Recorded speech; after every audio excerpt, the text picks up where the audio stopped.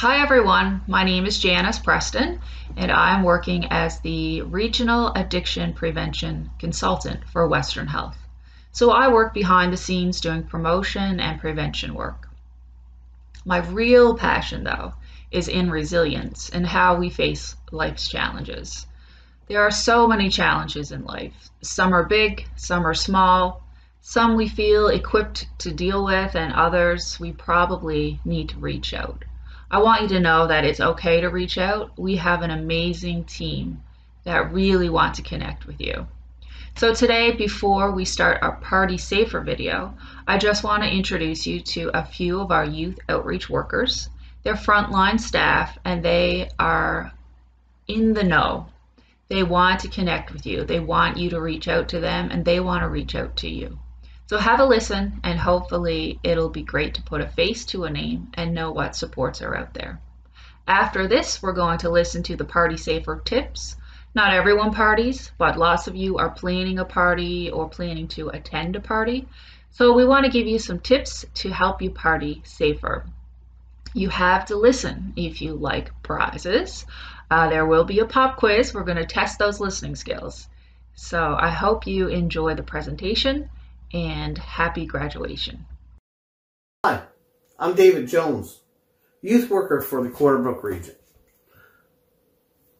I started as a youth worker almost 5 years ago. Before that, I worked in education, and particularly in the areas of harm reduction.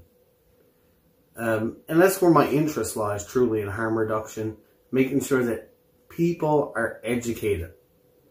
Your first step in reducing harm is educating yourself on how to be as safe as possible. I worked in harm reduction for 5 years as a harm reduction manager with the SafeWorks Access program. So I have seen firsthand how addiction and substance can really impact somebody's life. You might ask, well, that's your background. Well, why would I come to you? Well, I was also an educator for a number of years and worked in the alternative suspension program, taking in youth that had gotten in trouble at school or lost their way somehow and help reconnect them with the school or families. As a youth worker, I use my skills as an artist to work with youth to find ways to express themselves, to find positive ways of coping. I also teach youth in the area or anybody who reaches out to me about skills, about coping skills, relaxation skills, and mindfulness skills. And I am particularly interested in mindfulness itself. I often use my art in combination with mindfulness with the youth I work with to kind of ground them and use the activity to clear their minds and just be present in the moment. Remember, I'm here to help. Hi everyone, I'm Adrienne Benoit and I am the Youth Intervention and Outreach Worker with Mental Health and Addictions for Stephenville and surrounding area. One of the things that I absolutely love about my job is that I get to work on the front lines with the youth in our schools and within our communities.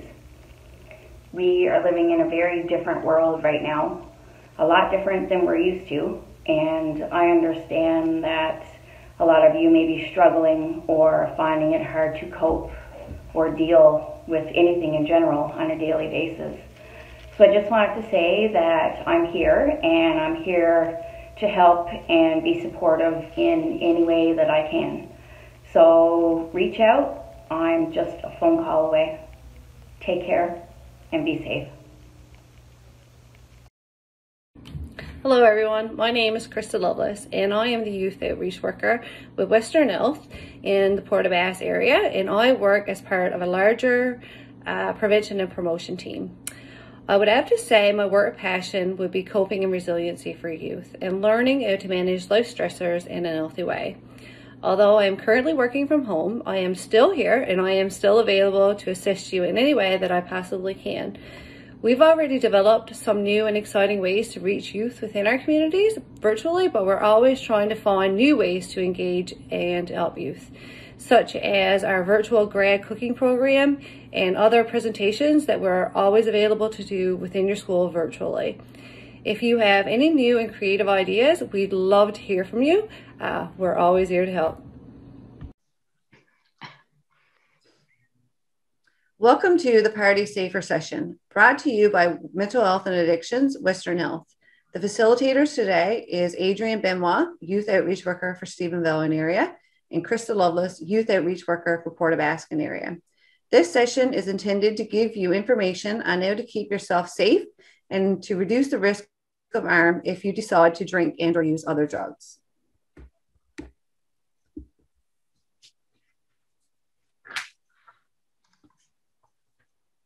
Think ahead. Alcohol, cannabis, and other drugs impair your judgment. Be prepared. Always let someone know where you are, know your surroundings, and take time before making important decisions. So be prepared. Always let someone know where you are. Take precautions such as your cell phone and program it with emergency numbers. Know your surroundings and be alert in unknown places. Plan to party in a safe environment. For example, water activities and alcohol, cannabis, and drugs do not mix. If you're outside, carry a whistle and a flashlight.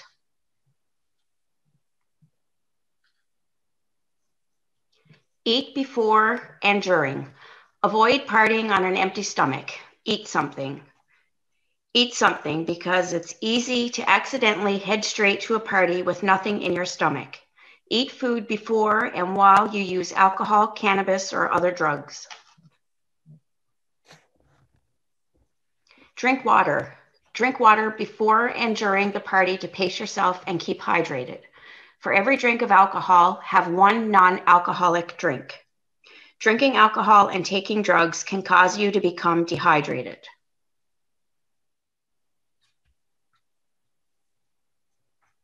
Buy safer. Always buy and get from licensed retailers, used sealed products, and avoid drinks from open containers such as punch bowls. Stick together. Stay with your friends that you trust. Tell each other what you are taking. Keep an eye on each other's drinks and ask for help when you need it. If possible, have one sober friend who can look after you.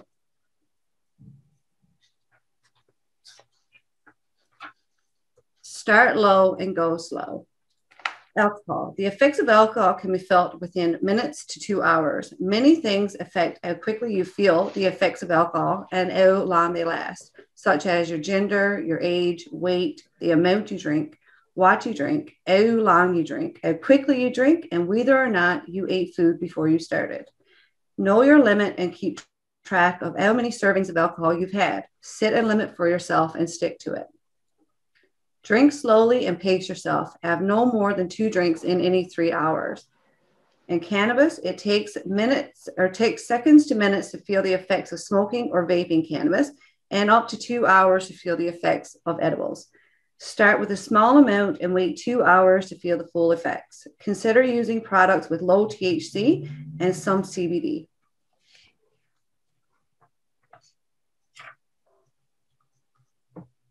Size does matter.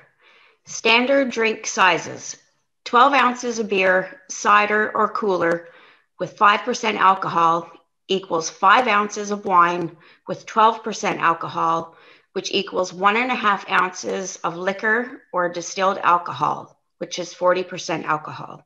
Remember that your drink may have a higher alcohol content or come in a larger container, so one serving can easily be equal to more than one standard drink. Beer packaging in Newfoundland. So for a regular bottle, which equals 341 milliliters, is 1 serving.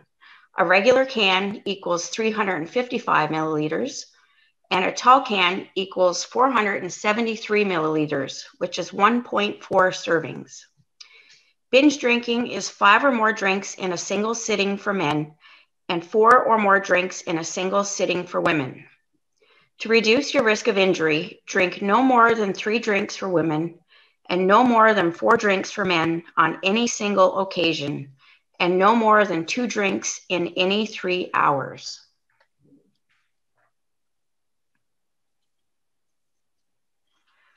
Only accept drinks and food directly from a bartender or server. When accepting or buying drugs, ask what it is before you take it, but be aware that there is no way for you to know for sure. If someone offers you a drink, just remember that it's okay to say no. Be aware that cranberry juice can hide the taste and smell of some drugs. If your drink, alcoholic or non-alcoholic, was spiked, you might feel relaxed or really tired, feel very drunk, out of control, or suddenly outgoing or sensual, or pass out and not know where you are and have no memory of what happened. If you suspect your drink may have been drugged, you should tell someone you trust and seek medical attention immediately. Avoid mixing alcohol, cannabis, and drugs or energy drinks. We mean all drugs, both prescription and recreational. Just like a bad science experiment, you should never mix 2 unknown chemicals together. Alcohol and drugs are made of many different chemicals, and you can get very sick if you combine the 2. This can lead to unpredictable changes to how you think, feel, and act. If you are drinking, the effects of marijuana may impair attention span, ability to think clearly, make safe decisions, and slows response time. Alcohol intensifies these effects. If taking ecstasy, it impairs ability to think clearly and make safe decisions. And alcohol increases risk of dehydration, overheating, and it can be fatal. Prescription or over-the-counter medications can cause cramps, headaches, and vomiting. With alcohol, it can slow your breathing, so consult a pharmacist before drinking alcohol with any medications. Stimulants such as caffeine, energy drinks, and cocaine may make you feel more awake. You may think you're sober when you're actually not. Carry naloxone. Naloxone is a drug that can temporarily reverse the effects of an opioid overdose. Naloxone only works for an opioid overdose. However, it will not cause harm if given to someone who is not on opioids. Opioid examples are codeine, morphine, fentanyl, heroin, and methadone. It is a good idea to carry a naloxone kit if you experiment with opioids, or if a friend or family member uses opioids. You can get a free naloxone kit at your local mental health and addictions office, or you can call the ELF line 811 or SWAP in Corner Brook. Know the signs. Alcohol poisoning, blue, clammy, cold, and skin, vomiting, passed out, won't wake up, slowed breathing. Cannabis, greening out, vomiting, dizziness, chest pain, shortness of breath, anxiety, and/or panic attacks. Opioid overdose, can't wake the person up. Breathing is slowed and/or stopped. Choking or gurgling sounds. Pupils are very small, blue, cold, clammy skin. A poisoning or overdose occurs when a person uses more of a drug or a combination of than the body can handle. As a consequence, the brain is unable to control basic life functions such as breathing. There is no exact formula for determining how much of a certain drug or a combination of drugs will be too much. Everybody is different and it can happen to anyone. You can know the signs, knowing the signs, beware. Mixing while on prescription medication can increase our risk of an overdose. What can you do? Should you see these signs, there are several ways that you can help. You can shake and shout the person and try to wake them up. Call 911 immediately if the person is not waking up. If you suspect an opioid overdose, you can give naloxone if you have it. Ambulances and most police also carry naloxone and can administer this medication to reverse the overdose. If person is not waking up after 2 minutes, then you can administer the second injection of naloxone. Carry a breathing mask and do rescue breathing. Remember that an opioid overdose causes people to stop breathing. If you are trained in CPR, then you do CPR. If the person starts to breathe on their own, put them in the recovery position and keep them safe. Put the person on their side with their top knee bent and under their head so that they won't roll onto their back. If you suspect someone is overdosing and needs help, don't be afraid to call 911. Under the Good Samaritan Drug Overdose Act, you can't be charged for a simple possession of illegal drugs. This exemption applies to you or anyone you are calling for.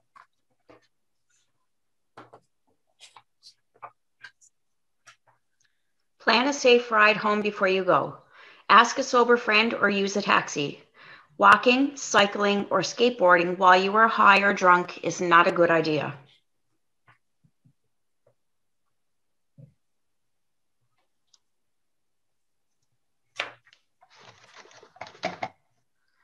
Only time sobers you up. Coffee, cold showers, energy drinks, or food will not make you feel sober. You can still be impaired even if you don't feel like you are. You may still be impaired the next day.